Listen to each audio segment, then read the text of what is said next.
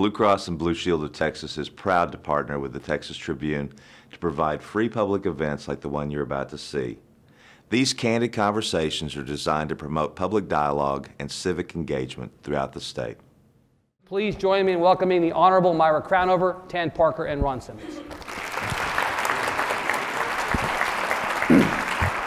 Appreciate you all being here. We're going to spend our time today looking ahead to the 2015 session, but I thought we might actually first look back to the 2014 elections, which are less than a month ago, but still feel very fresh, at least in my mind. And you cannot talk about the 2014 elections in Denton without talking about the fracking ban, which was approved and will go into effect tomorrow. It was approved with almost 59% of the vote in Denton. Now, you three good Republicans talk all the time about local control. So I know that since the voters of Denton supported the fracking ban, this is going to be a long hour if you don't let me ask these questions. Since I know that you all support local control and the voters of Denton voted for a fracking ban overwhelmingly, surely you support the will of the voters and will support the fracking ban. Representative Crownover. Yes, Denton is in my district. Yes. And while I didn't think that was the right solution, there are problems that we needed to address. And while that wasn't the right solution, I have worked very... Let's be sure the microphone is turned on. Hello? Please. How about that? Better? Okay. Okay. You were saying, because this is your district. My district, and I have worked very hard to represent my community, and so I will not be working on anything in the legislature that would interfere with the fracking ban. I think it's time, since it is in the courts, I think it's time to see how that works out in the court system. So Chairman Christy Craddock of the Texas Railroad Commission, who told me 2 days after the election that she believed there might well be some legislative action, if not action at the Railroad Commission, to thwart the will of the voters of Denton who supported this ban. You do not support any efforts in Austin to overturn the will of the voters? No. Chairman Parker, what do you say about this? A lot of complaints about who might have affected the outcome of this vote. I've heard it was some dirty hippies who came in from out of town. There's even what I would describe as the Scooby-Doo argument, all these college kids. If not for these meddling kids, this ban wouldn't have passed. Well, what do you think about that? Look, the reality is, I think most people know in this room where I am. I was disappointed, obviously, that the ban passed. I think it is economically detrimental to Texas and to the country, and to Denton in particular. And I think the economic data shows that. If you look at the Ray Perryman study and so forth, you clearly see that significant economic harm, I think, will be caused to the region. With that being said, obviously, we respect the will of the folks here in Denton. And I think, as Representative Crownover said a moment ago, we'll leave it for the courts to figure out where we go from here. So you too will not be involved in any legislative efforts to overturn the ban? I think it's important that we respect the voters here, but again, my belief is that it's a shame that what has occurred. We need to find ways to address the issues, I think, on a better way, a better, I would say, coexistence going forward, because I think it's so important economically for Texas. Representative, you agree with your colleagues here? Yeah. You do? From an economic development standpoint, are you concerned that the ban will have a detrimental effect on Denton County? I think any time that you enter a situation like this where the emotions run high and people are very interested in it, that microphone. Let me ask the bishop. Can you hear me? That may be good for y'all. Anytime emotions run high on an issue, what generally happens is that you have the tendency for the pendulum to swing too far. Right. So we have to evaluate that. You know, unlike the United States, which is made up as a group of states that authorize the federal government, Texas doesn't work that way. Cities are political subdivisions of the state. Right. So as legislators, we have to make sure that the rules and regulations inside political subdivisions are appropriate. Right. And I think we just have to evaluate that. The people of Denton have clearly spoken. Right. So we have to err on that side of the equation, but we do have to evaluate it. Right. That's one of our roles. So as a general principle, Representative, if the city, voters of the city of Denton want to approve a fracking ban, or the voters of the city of San Antonio want to approve, as they did year before last, an increase in the sales tax to fund pre-K, or the voters of Travis County want to increase their property taxes to pay for a medical school, communities can vote to do what they see fit to do. Well, I think we have to pay very close attention to that, but we also have to understand how our Constitution works. And again, The cities are political subdivisions of the Yeah. state, so we have to make sure that those don't have any negative impacts on the remainder of the state as well. Right. Representative Parker, the byproduct of the 2014 elections, notwithstanding the Denton fracking ban, was essentially more of the same. The Republican House got a little bit more Republican, not materially more, a couple more seats. On the Senate side, materially not much different, one more Republican senator, and statewide elected officials ran the table on the Republican end. Are we looking at 2015 being not entirely different as a result than the 2013 session? Well, I think we'll have a very, very exceptionally successful session here when we start the new session January 13th. I think Right. we'll accomplish a number of great conservative measures as we have in recent years. And I think with obviously the leadership of General Abbott now becoming governor, and obviously Dan Patrick, his leadership as lieutenant governor, along with what we'll do in the House, I think it'll be a great thing for Texas. But do you think it'll be very different? Because again, you're going to have a little bit under a supermajority in both houses for the Republicans, or Republican statewide. Theoretically, we're not going to see massive differences in the way state government is executed or prosecuted. I think it'll see very much the same what we've seen in recent years, and I Right. think that we'll work very closely, obviously, with Governor Abbott and Right. obviously Lieutenant Governor Patrick, and I think we'll have, like I said, a very successful session, and I think it'll be largely the same. I think you'll see the chambers work together very, very well. Right. And I think at the end of the day, the people of Texas will be pleased with the conservative agenda that we passed. Vice Chairman Crownover, the fact is the legislature institutionally, it's not going to be any different. You're still going to have to pass bills. You're going to have to work, as Chairman Parker says, House and Senate are going to have to work together. You're going to have to coordinate with statewide elected officials. But at the end of the day, there are some people who don't believe that the last legislative session was conservative enough and are looking to this session to produce more conservative results. What comfort can you give those people that you will see a more conservative legislature, or is it going to be pretty much status quo from last time? Is that for me? Yes, ma'am. Well, I think what's different about this time is you have to look back, and I guess that's one of the advantages of having someone that served a longer time. In the last 10 years or 12 years, you look at, and a lot of these people forget what we have been through from whence we come. So we had 9/11, then we had Katrina, Rita, Gustav, Ike. We had the wildfires up in the Panhandle. We've had the Bastrop tragedies with the wildfires there. And then, after all of that, we top it off with an unprecedented recession of '08. So when I talk about it, I say that we have really been playing hurt all these years. Right. Making do with less. And I think Texas has done a very good job. Other states, when I visit with people from other states, other legislators, they say, I wish we could have done what you did. And I think the turning point was in '03 when we had the recession and we had the $10 billion shortage, and we did not raise taxes. Right. And other states did, and we came out of the recession sooner.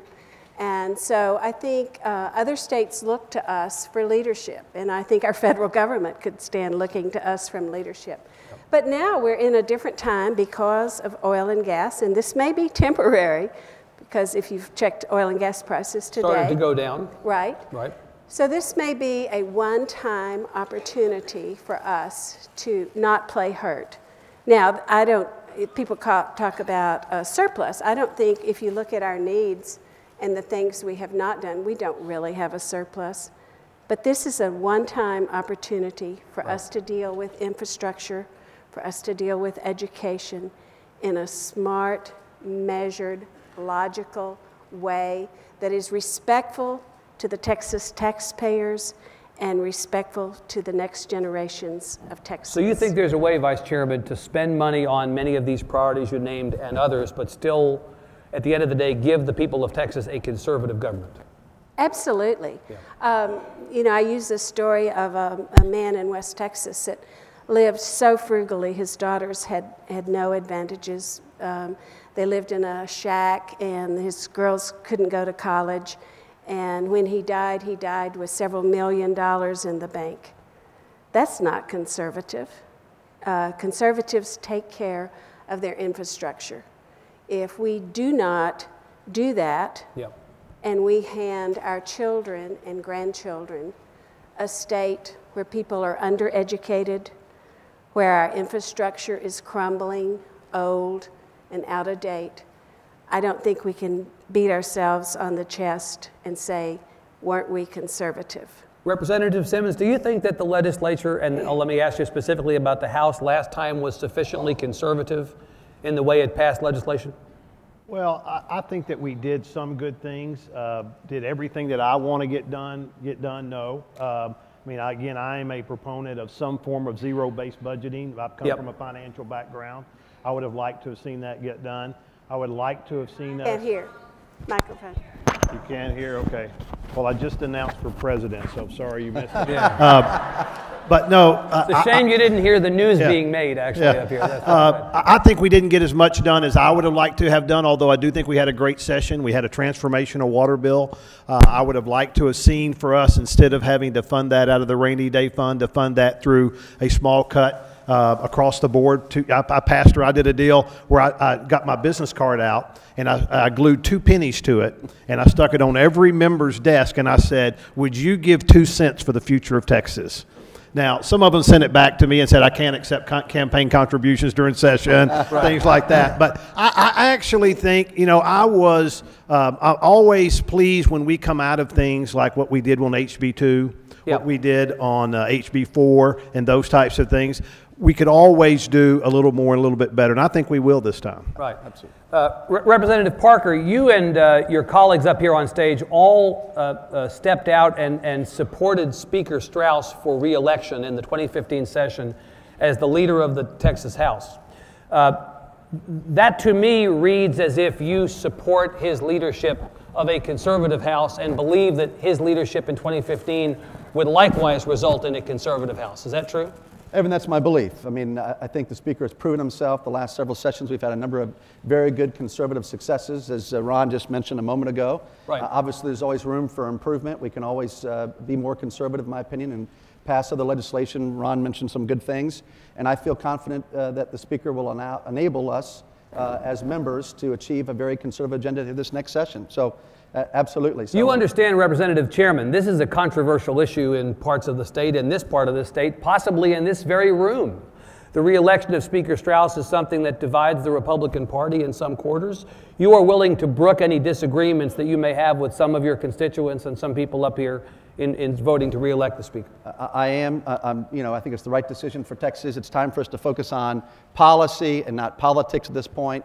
And I believe that we're ready to do that, and we'll have a great session. I think the people of Texas, the members, if you will, have already spoken broadly on this issue, as we did obviously on this stage. And I think, you know, going forward, we'll have, again, a very successful conservative session. And people here in the room, what I encourage everybody to do is to judge us by our results in May. And I think we'll have a good session. Right.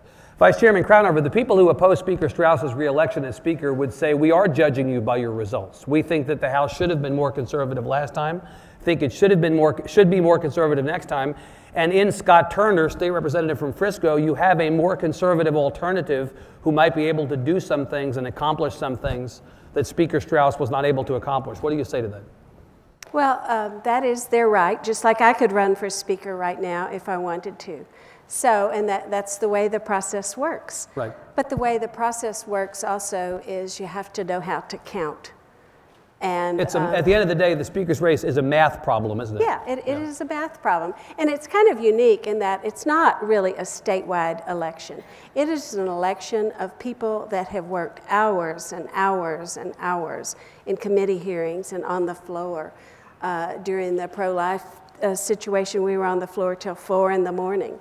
Went back in, took a nap, and came back at 6. Right. So we have been working shoulder to shoulder with these people for an unbelievable amount of time. During good times, during hard times, we have worked together, thought together, laughed together.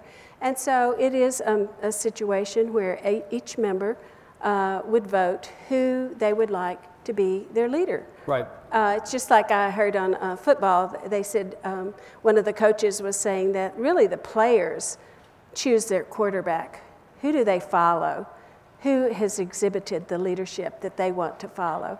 And I kind of thought that was the same situation. So in your mind, Joe Strauss is your quarterback, and you've got no hesitation about that? Right. Representative, it is a math problem, but the fact that the math looks to be good for Speaker Strauss has led some people to say that members, not suggesting you, but some members may be siding with Speaker Strauss because they realize that if they cast the vote they'd like to cast, they'll be banished. They'll be put on a committee that meets in Juneau, Alaska twice for the session. Do you think that people are making a practical calculation but not necessarily adhering to their own conservative beliefs? Yeah, well, I can't speak for anybody else, but I can speak for myself in that, you know, I didn't get into this business when I was 30 years old, try to make a career out of it. Right. I entered this business after already being where all of you are, working on a business, working, right, raising a family and whatever, and I don't have any agenda other than what is best for Texas. And so right, what I did when I went down there last year, Evan, did I get on the committees I wanted? I didn't even know what all the committees were, honestly. I'll right, admit that today, right? I had a hard time finding my office for a while. It is 667 steps from my office to my desk on the House floor. You know that for a fact. Yes, I do know that. But what I did is I said, you know what? And I met with the Speaker Strauss at that time, and we didn't know each other. I said, Speaker Strauss, you don't know me, I don't know you. I said, but here's what I will do. I will work. I will come down here and do the work. Yep. I went in and I sat in on every Appropriations Committee hearing, even though I wasn't on the committee. I've been sitting in on all the Sunset Committee hearings this session, even though I'm not on it. I want to do the work, okay? Right. So I think all of the stuff about committees and all this is way overblown. If a member wants to go do the work and give back to Texas, they can do that. Right. And so I believe that's what we need to be focusing on. At the end of the day, the issues really are what matter. And I think even the people who support Representative Turner in his bid to be Speaker would say it's not about the Speaker's vote, it's about the agenda. So let's talk about that. Let's talk about the issues that you all are going to deal with in the session, beginning with public education, which is always the issue that people want to talk about as we travel the state. There were the famous and historic cuts of the 2011 session to public education. Much of that cut was bought back in the last session, not all of it, but a bunch of that money that was cut in 2011 was reinstated in 2013. Population of the state continues to grow, and relative to other states, Texas is somewhere between $2,000 and $3,000 per enrolled student below the average spent. So other states are spending more per student on public ed than Texas is. Representative Parker, Chairman, should we be putting more money into public ed to try to get us up closer to what other states are spending in this session? Look, let me go back for a minute and talk about 2011. So when we had to make those cuts, we had to cut over $5 billion. Right. That's very difficult. We, of course, were facing a $12 billion budget shortfall. So I want everybody to recognize that was the reality that we were facing at the time. And so every agency of government was affected. And so, you know, without question, it's a very difficult process to take money from great causes like public education. I'm one that doesn't believe that more money necessarily equates to better performance in the schools. I believe in accountability. I believe in making certain that we have transparency in the process. I believe in creating, if you will, mechanisms that enable great teachers to teach in a classroom. That's how ultimately we can be successful. So I don't necessarily subscribe to the fact that more money equates to better education. Now, if we have the ability to intelligently put more money in, to restore the cuts that have made in the past, and we have the ability to do that, then yes, I'm open to doing that, Evan. But to throw more money blindly without looking at how it's done, in my opinion, is a mistake. So that's not your first priority. If there is, as Vice Chairman Crownover says, perhaps more money available this time because of good economic times, public ed would not be your first priority. Well, I think, let me say this, I think education broadly is our highest priority always. Right. And so I'm just simply saying that if we have the money, then yes, we will definitely look at putting it into public education without any question. But at the same time, we need to recognize that there's not always a one-to-one correlation. I put more money in, that's going to create or yield a better result. And that's my belief. Vice Chairman, I hear what Representative Parker, Chairman, says, and I've heard this repeatedly from people. It's not only about the money, but if you look at the TEA's rankings of schools, it is an undeniable fact that the schools that are rated exemplary spend on average $1,000 more per student than the schools at the bottom. That to me sounds like a correlation between spending and performance. So would you look at putting money into public education funding in the next session? We know that Texas cannot be a first-rate state without a first-rate education system. Do we have one now? No, but we are moving in that direction. And I think, you know, when I came into the legislature, and I was a teacher, I taught school, so there were kind of two groups. One group said, oh, you can never spend enough money on education. You know, a child is so precious. Right. The other group said, oh, we're spending too much money on this. And I didn't feel comfortable with either group. I think we're moving where we have the metrics. We can understand where costs are going. We can understand where you get value, where you get a bump.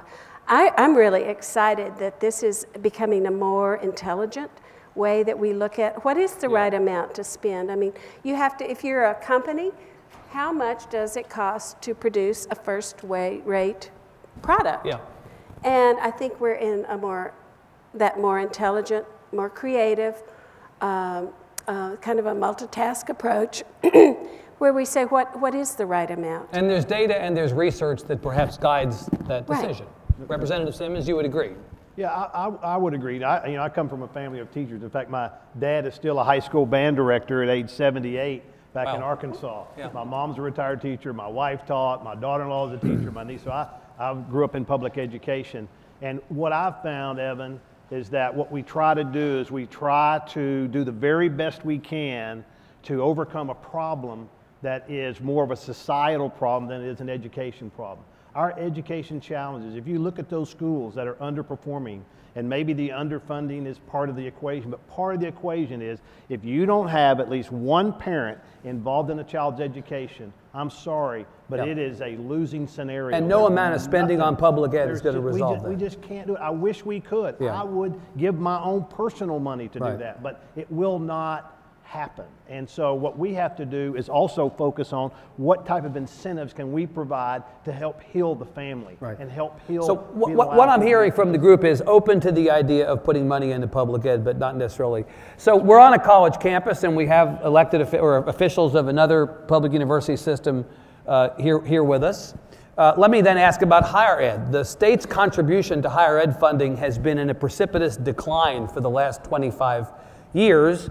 Tuition's been deregulated. The cost of a Texas public, at least a public university education, is a bargain in the eyes of some people, but nonetheless, families are having to bear a larger share of the higher ed costs than they used to, say, a generation ago. Are you all willing to commit to putting more money into higher ed this time, perhaps reversing, Chairman Parker, what has been of late a decline in the state's contribution? Evan, I'm certainly very open to that. Let me just make a comment on the earlier question first, and that is my children, of course, are in the public school system, and so I believe passionately in our public school system and the importance of them being successful. And so, you know, again, my fundamental belief is that more money doesn't always equate to better results. We obviously have to be very prudent this session to make certain, from a budgeting perspective, that we are ready to address whatever comes from the courts, right? We obviously we have a school finance lawsuit that is working its way through the appellate process now. Absolutely. So to see what ultimately takes place will obviously determine what kind of action we need to take financially as well, and so we'll be watching that very closely. Right.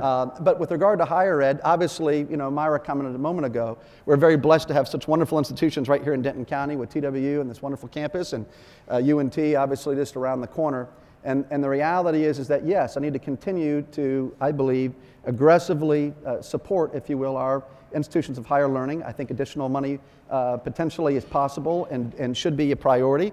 The question really in my mind is, how do we control the cost right now of tuition for students? I'm very concerned about as many Texans as possible having access to the American dream, the Texas dream, if you will, of higher education, and having the opportunity to go to one of our fine universities. Would you consider, as some of your colleagues in the legislature, not just Democrats but also Republicans have, re-regulating tuition to get a handle on that question of the cost going up and up? I think that's a very fair debate, to have that discussion, to talk about, you know, how expensive obviously tuition can be. I think there's an initiative, as you all remember, a couple of years ago that Governor Perry tried to control or put some containment, if you will, on the cost by coming up with less expensive degrees and so on and so forth. I think that's a very healthy discussion for the people of Texas, and to work in concert with all of our universities and so forth, but at the same time to give them the resources they need to be world class. Because we certainly recognize that there's a direct correlation between a workforce that's prepared for a 21st century global economy and one that's not. And we want to continue to be on the side of history that we're well prepared for the future. Vice Chairman, the fact is there's an economic development component to the higher ed question. Right? Tremendous. So would you consider re-regulating tuition to get a handle on the cost of getting a degree? Well, part of it you have to think about, you know, when John Conley, he put our higher education system on the map for the United States. That was his moonshot, wasn't it? Yes, that was his moonshot. Right. And my family have been beneficiaries of that. All 4 of my sons have gone to state-supported universities. Right. And that has been a blessing for us. And back when I wrote my first tuition check, it was for $630. I don't want to scare you, but it costs more now. And if, and if your kids were going to send their kids to a Texas public university today, the fact is it would cost quite a bit more, and the state would be paying quite a bit less than it did back then. So what do you do about that? Well, also, though, I was thinking, so right now, I think the University of North Texas, the state supports them at a level of 20%. So it's kind of hard. It's almost like the federal government telling the states what to do when the states need to be independent. They need to be free to get it wrong or get it right. If we're supporting the universities at 50%, then I think we should weigh in on tuition, but we are not. We have backed away from our support of our universities. Last session, something I worked on day in and day out was the TRBs. This is tuition revenue bonds, the opportunity to build new buildings and to expand facilities. UNT has not had, or we have not done a tuition revenue bond. That's how you build buildings. Now, I mean, we don't want just bricks and mortar for the sake of bricks and mortar. But it was 2005 since we had our last TRBs. Right. The University of North Texas has grown by over 20% since then. I was with Dr. Daniel at UTD. Yeah, that's right. And he was driving me around campus and said, he showed me this big, beautiful engineering building. He said, we need 2 more of those, and we need them tomorrow. Right. So we have wonderful successes to be proud of and grateful for, but you know, with growth comes the opportunity. We have needs. Yes. Yeah. I mean, that actually is a good point, you know, Representative Simmons. We brag about 1,000 people coming to Texas a day, but they're not bringing public university buildings with them. They're not bringing water with them. They're not bringing health care with them. Roads. They're not bringing asphalt with them. The fact is we are at risk, and higher ed's a great example of becoming victims of our own success in this state, where the growth of our population is straining the resources we have. So are we at a point on higher ed where we think we need to put more money back in to accommodate this growth that we're so proud of? Well, I'm a good person to ask because I actually use the college buildings more than most. I squeezed 4 years of college into 10, so I was there for a while. Well, you just liked it a lot. That's what it was, yeah. Actually, I think we need to readdress the whole issue of tuition deregulation. I wasn't here when that was discussed, so I'd like to see that because our current pattern is not sustainable, and we have to decide. Like, I don't like the idea. In fact, I just passed a bill because people asked me, filed a bill.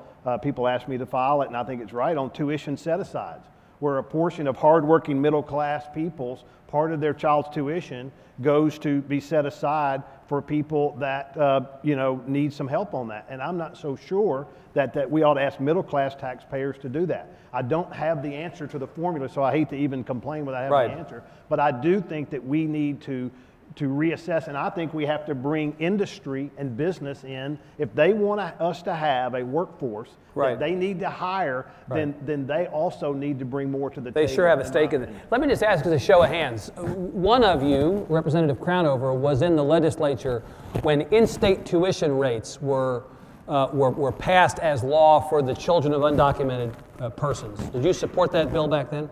Well, actually, that was a bill that put constraints.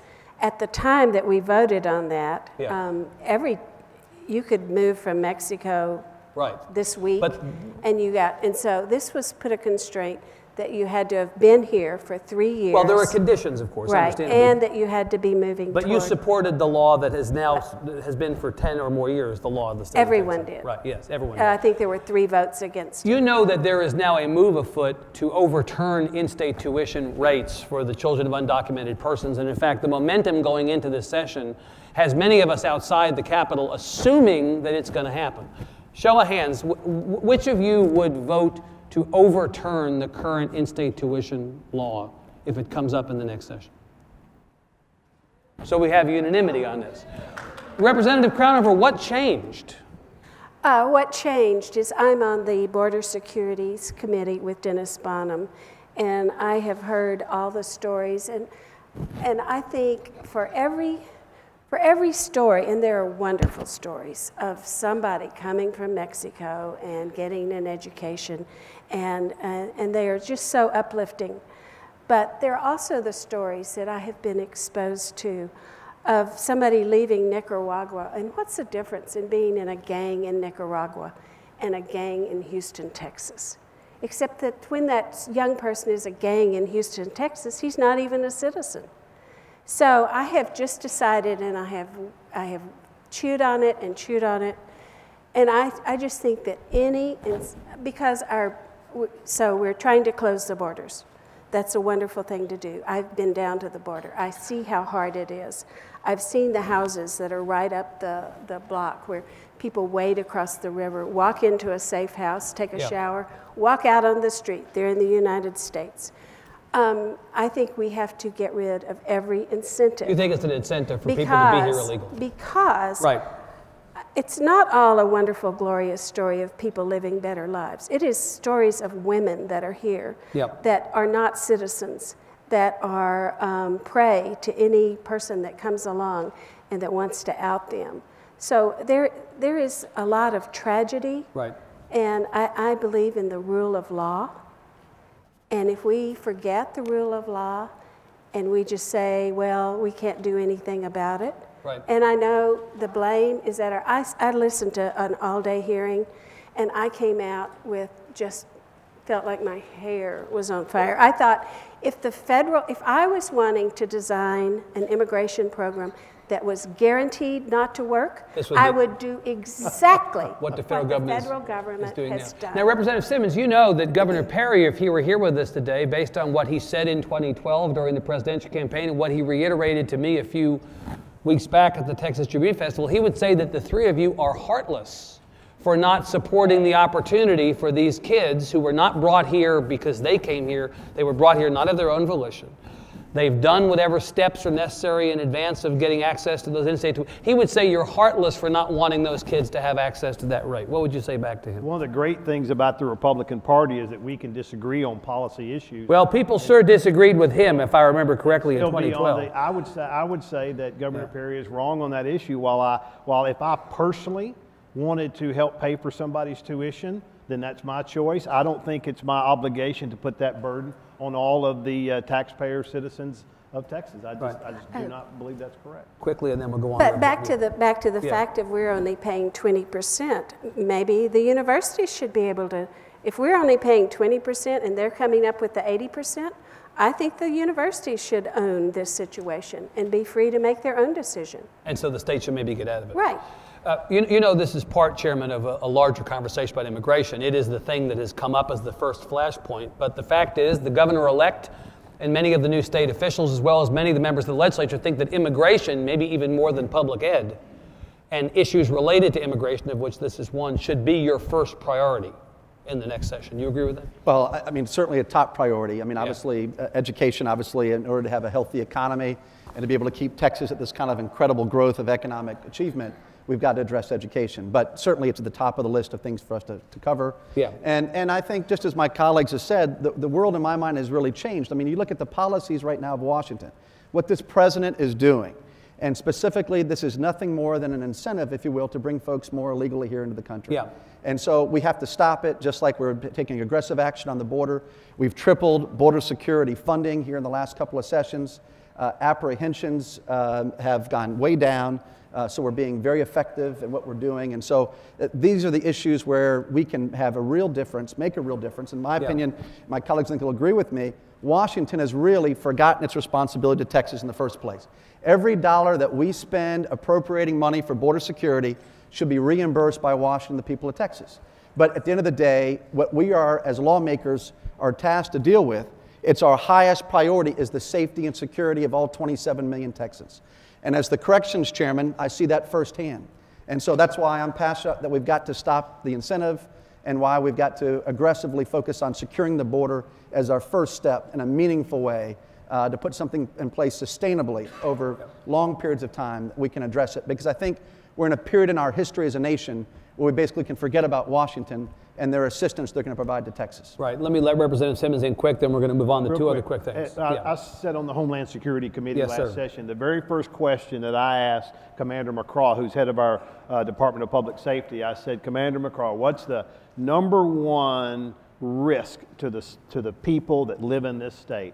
Without hesitation, he says it's the Mexican drug cartels. Right. All over the state, that's where our greatest risk is. And that's what mainly we're trying to do at the border, is to make sure that we curtail, reduce, eliminate the illegal activity, other than just crossing the border, but the illegal activity that comes with human smuggling, drug smuggling, and all of that. And so you share Chairman Parker's belief that that should be a priority from a funding standpoint?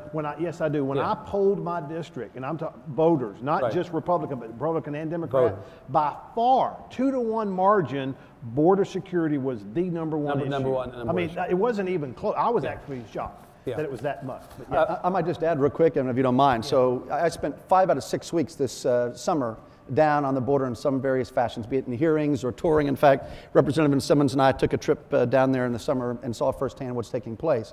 But, you know, this is a critical issue, and we've got to get on top of it. And as the corrections chairman, what I'll tell you is what concerns me is the correlation between crime that's happening here in Denton County and in Dallas-Fort Worth and all across Texas. Over 600,000 crimes were committed by illegals between 2008 and the present. And that's a serious issue. So what do you do? I saw a poll today. The Quinnipiac organization did a poll of Republicans in the country. And in the last 2 years, Republicans used to favor in 2012 citizenship or a path to citizenship over deportation. Now a majority of Republicans support deportation as the principal means of dealing with the problem of undocumented persons in this country. Is the answer that we move to a much harder line stance and deport people who are here without papers? Look, my perspective is we obviously have a unique situation being a border state, obviously with Mexico. We're very unique, unlike really any other state in the country. So I think if we secure the border, if we do it in an aggressive fashion, we'll allow Washington to figure out obviously what our policy should be with regard to people who are already deportation and so on and so forth. I think those really are things that we overstep our jurisdiction if we get into those things as a state. Right. I think that's really the federal government, what it will do. But we certainly can absolutely make it very clear to the people of Texas and the country that we take security as a highest priority for us as the people of Texas. And we will obviously have the opportunity to turn those folks over to the feds, and we hope the feds will take action. Vice Chairman, let me ask you about another issue quickly. We'll do 2 quick issues before we open it up to the audience. You mentioned infrastructure issues, water and transportation as things that were on your mind, and obviously we've had 2 ballot initiatives in 2013, 2014, water and transportation respectively, overwhelmingly passed. The fact is that the money appropriated in those 2 ballot initiatives for water and for transportation are not even remotely adequate to the challenges that we face as a state, in part because of the great population growth of the states draining those resources. Are we going to have to go back to the well and put more money in for water and transportation in this session? Yes. We are? Yes. Out of general revenue, or are you going to try to take money out of the rainy day fund again? Well, and I hope that legislators, nobody wants to, spend Texas taxpayers' money unnecessarily. But I hope those 2 elections will send a message to us that yes, Texas doesn't want to be a broken down state. We absolutely have to have enough water to keep our businesses here, to keep our families here. Right. We absolutely have to have transportation so that you spend your time getting where you need to be instead of stuck in traffic. But again, and funded out of general revenue, not out of some kind of special... We need, yes, we need to step up, act like adults, be the adults at the table, and say, you know, our transportation funding is not going to go away, and that one shot that we took does not get us where we need to be. In fact, it doesn't even annually get you to basically back to even. No. Right, Chairman, you prepared to be an adult? I am, Evan, yes. But, the reality is, in my opinion, that, yes, we have to absolutely fund additional infrastructure investments in water and roads, but I want to see it done out of general revenue. Ron commented about the way that he would like to see it be done. I think we're all in agreement on that going forward. And my view is that, what we can do, just so people understand, one of the things that we're committed to doing this next session is to take today all the great work that's done by DPS, okay?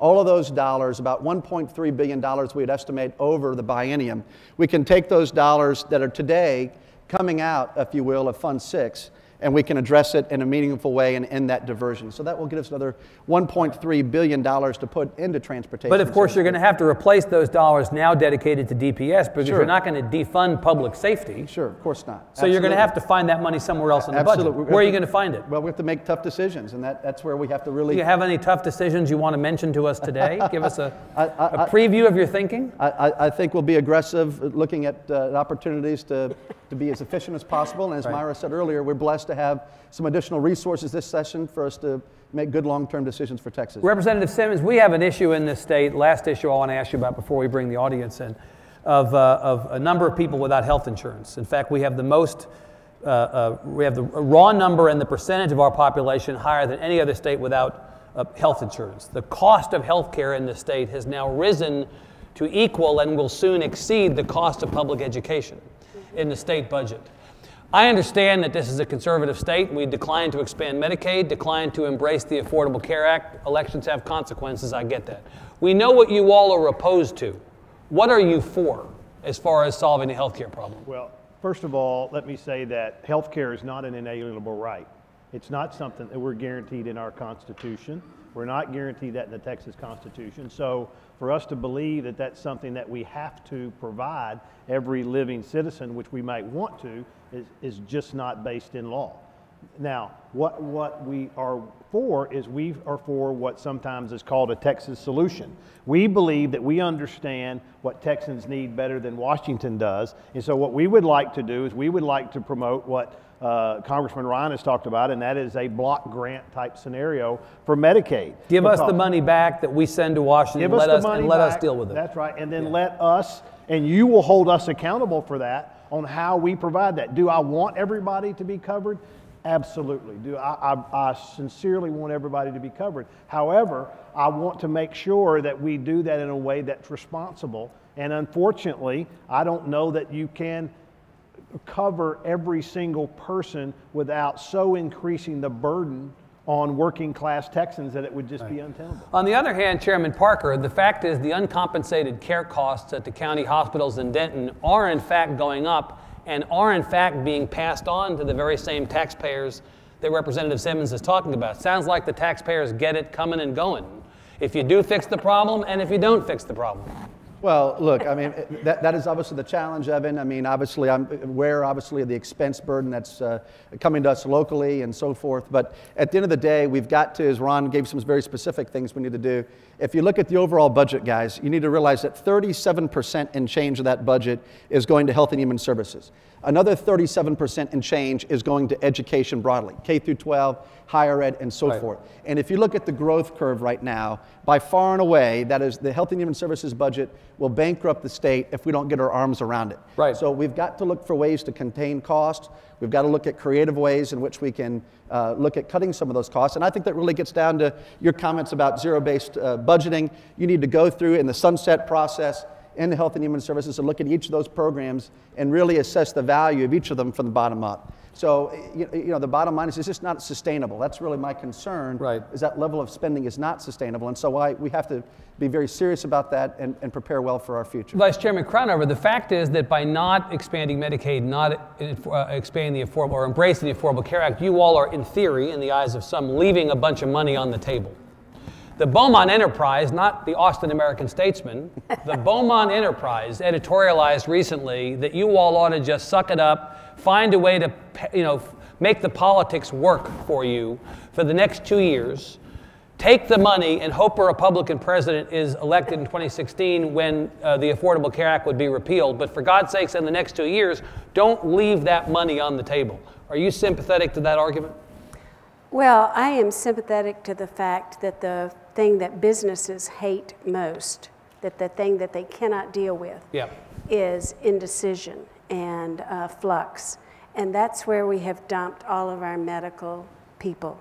And I am very, very sorry for that.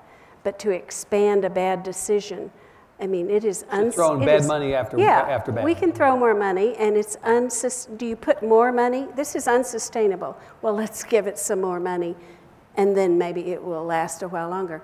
I will say that right here in Denton County, there are some wonderful operations that are doing wonderful, wonderful successes with providing health care on a sliding scale. Yep. And I think that if I could compare a poor family that needed health care, I would 1,000 times rather them walk into one of our wonderful clinics that are changing lives, where they understand all the needs. They look at the person as a human. Yep. Instead of them getting health care insurance from Washington, D.C., where nobody gives a flip.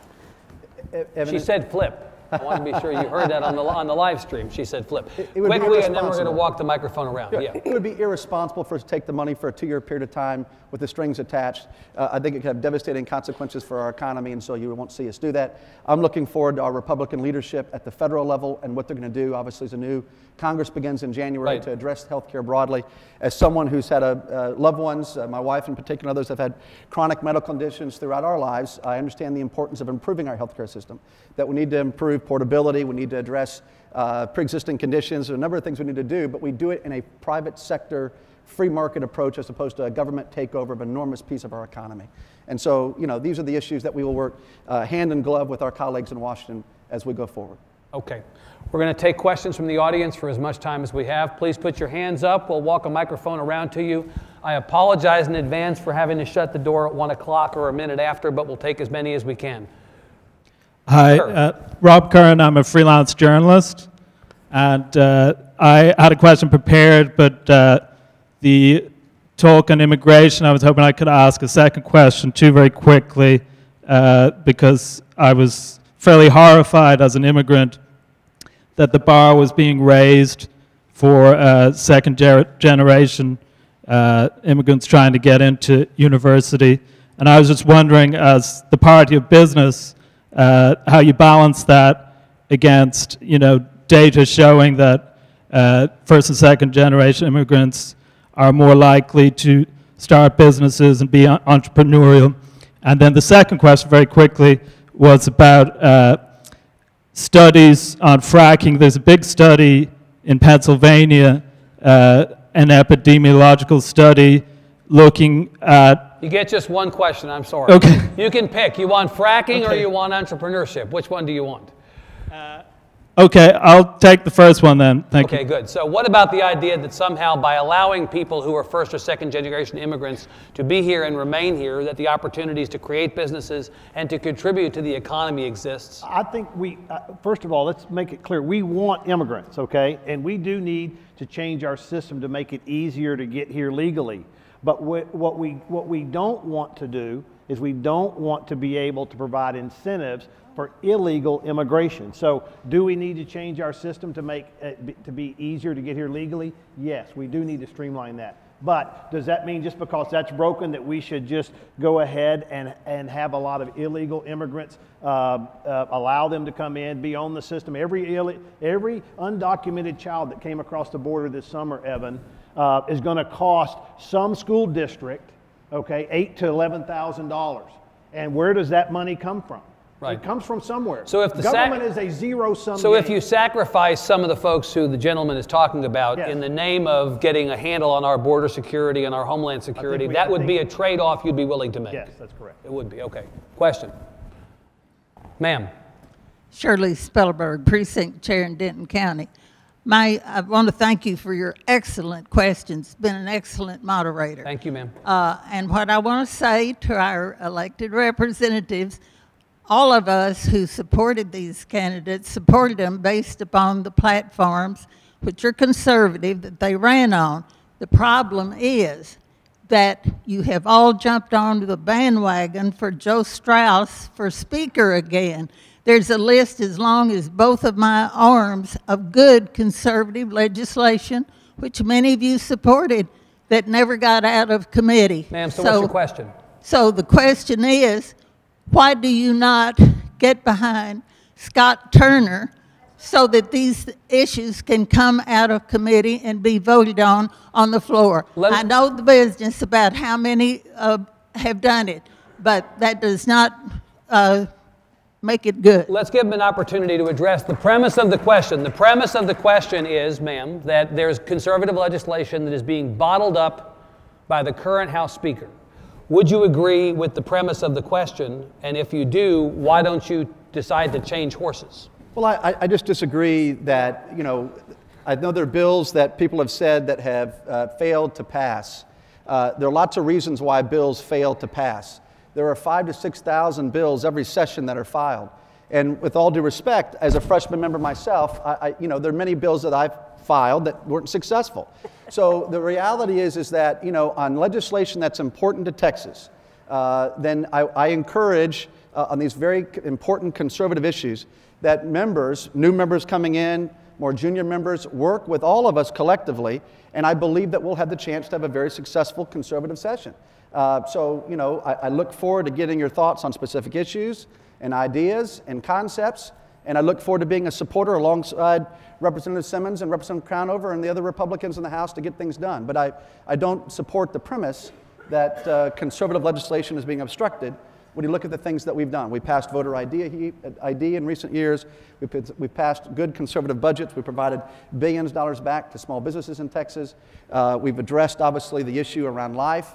We've had the most pro-life legislation passed in the country here in recent memory. And so I'm proud of those accomplishments, and I think we can continue to grow on them in this next session going forward. Anything you want to add on the premise? Well, politics is the art of the possible, not the perfect. We don't do anything perfectly, as everybody in this room. I've had a great bill on allowing employers in the state of Texas to have a health savings account. And I have not gotten it passed in 5 sessions. I passed it in the House, couldn't get it in the Senate. That is absolutely a conservative thing to do. And so now we have denied, and the reason that they didn't want the deductibles, they thought it was backing away from your commitment to insurance, and so they didn't want that. Now they have gone ahead and backed away where we have these high deductibles, and if we had had the health savings account for the last 6 years for some young employee, they would have a wonderful benefit. And it was because the votes were not there. Right, you got to be able to count. Point of fact, do you believe that if there's good conservative legislation in the House and there are the votes to pass it, that a speaker can bottle that legislation up so that it does not get onto the floor? Yes or no? No. No? No. No? I've only been there one session. So but in the one session you were there, do you believe that's possible? I have not seen that personally. That's okay. correct. Tried to address the premise of your question. Thank you very much. Back over here.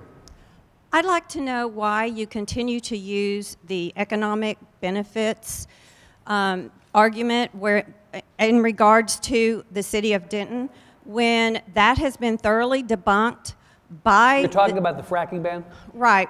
When it has been thoroughly debunked by the city, using hard data from the city, by city councilmen, and the Perryman study uses a multiplier that is considered a trade secret, so he won't even tell us what that is. You're suggesting that the argument against the fracking ban, that it somehow impedes the economic health of the city, is false. That is a false argument. It's been proven false by the city. Let's let them, anybody want to address the question of economic development and the fracking ban? Sure, I'll take the first comment. Sure. I just respectfully disagree. I appreciate the question, but I respectfully disagree. The reality is that if you look at all the sectors of the economy, all the folks that are in that supply chain that are part of the industry here, and all the jobs that are created as a result, I think that data is just patently wrong. If you look at the Barnett Shale at its peak of its maturity, and of course it's fallen off dramatically now in recent years, over 100,000 jobs were created as a result of the Barnett Shale. And so that is a huge economic driver. In fact, when you think about the global economy, you think about what America was going through in 2008 and 2009 with that downturn.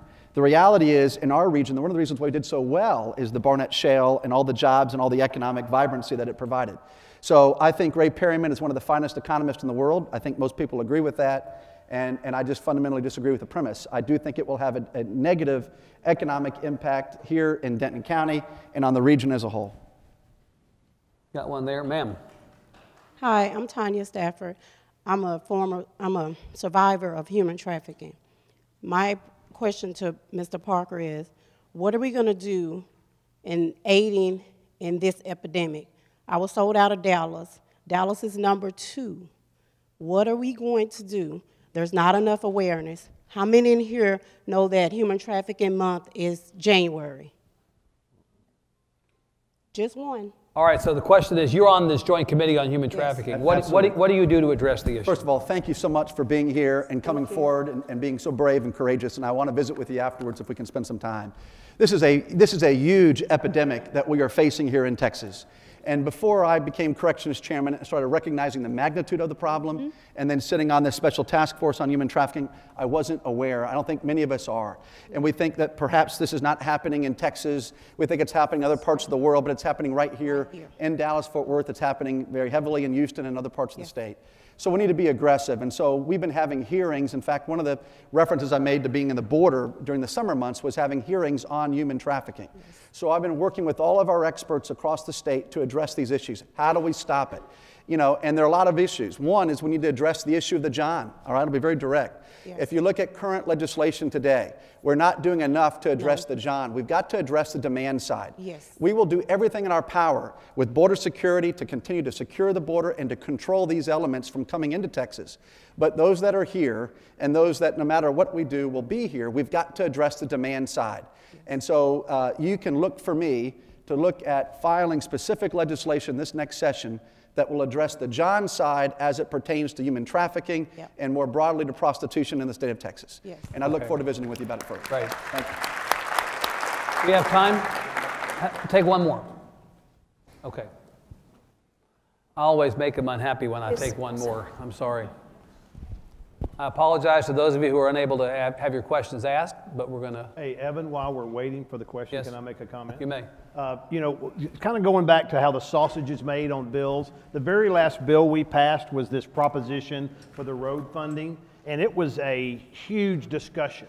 But what it got down to, it was everybody coming together and saying, okay, what do we want to have done? There were people that said, we're only going to fund roads if we put more money in education and all that. But when it all got said and done, we were able to get something done, and because we stuck together as conservatives, which is important, okay, we were able to get some extra protection on the rainy day fund that would not have been there on the fund. And that's because we worked on policy together and didn't get caught up in the personalities or the politics of it. Good. Last question, ma'am. Hi, I have a question for Ms. Crownover. So the Texas Tribune ethics investigation shows that you receive royalties, dividends, and interest from the oil and gas industry, including Devon Energy. My concern is that these profits will trump your Republican values of small government in regards to our fracking ban. So my question is, will you be introducing any bills at all in this coming legislative session pertaining to fracking, such as the one that you presented in 2013 that would loosen the regulations on pits used to store fluid from fracking? I think her question really begins with, do you allow your personal financial interests to in any way affect the way you do your public business? No, I do not. In fact, I have passed very important bills. One was for the disclosure of the fracking chemicals. Right. And that is a national standard now that other states to look at, so that the companies have to disclose the fracking chemicals.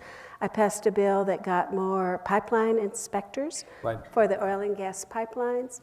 I passed another bill that took actually 4 years of working that required the energy producers to clean up their well sites. That was one of the reasons that the wildfires were in West Texas. They weren't taking down their electrical things, and when the wind came, they would whip. And that has been tremendously successful. Do you intend to file any more legislation in the same vein in this session? We want a good, honest oil and gas industry. Just like when an attorney is on a committee that deals with attorneys. Doctors want good, clean doctors in the state of Texas. Energy people want good, clean businessmen in the energy business. And that was one of our problems this last time. I think everybody knows that Devon is always a good neighbor. If there's a problem with Devon, they fix it. We also know that the other company that we were working with has a history of not being a good neighbor. So I think it's very important that people that know something about the industry are there working for the industry to make sure that it is a good, clean, viable energy company that respects the environment. I mean, we are all, you know, there used to be environmentalists versus non-environmentalists. I don't think that exists anymore. All of us want a better, cleaner world for our children and grandchildren, and that's what we're working for. Well, I'm sorry we're out of time. We could probably go on for a lot longer here. Let's please, first of all, thank the representatives, Crownover, Parker, and Simmons. Chancellor, thank you very much for having us on this campus. We appreciate it. Thank you to the sponsors, to KERA, and to the Denton Record Chronicle for being our media partners. And of course, most of all, thank you all for coming. We enjoyed it. Take care. Thanks very much.